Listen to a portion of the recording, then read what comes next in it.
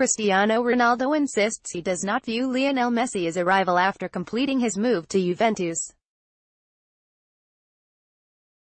The two players have been considered as the best in the world for the last decade and have been at the heart of the rivalry between Real Madrid and Barcelona since Ronaldo moved to La Liga in 2009.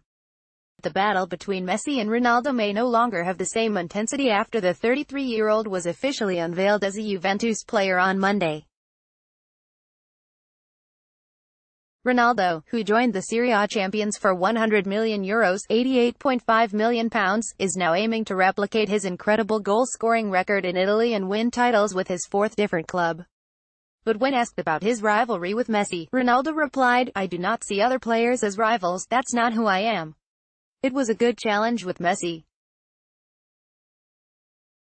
All of you liked it and it was interesting. But I never saw it as a rivalry. You always want to give it your all for your team. This is what I did for Sporting, Manchester United and Real Madrid.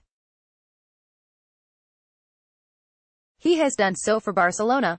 At the end of the day, when all is said and done, we will then see who is the best player between myself and Messi."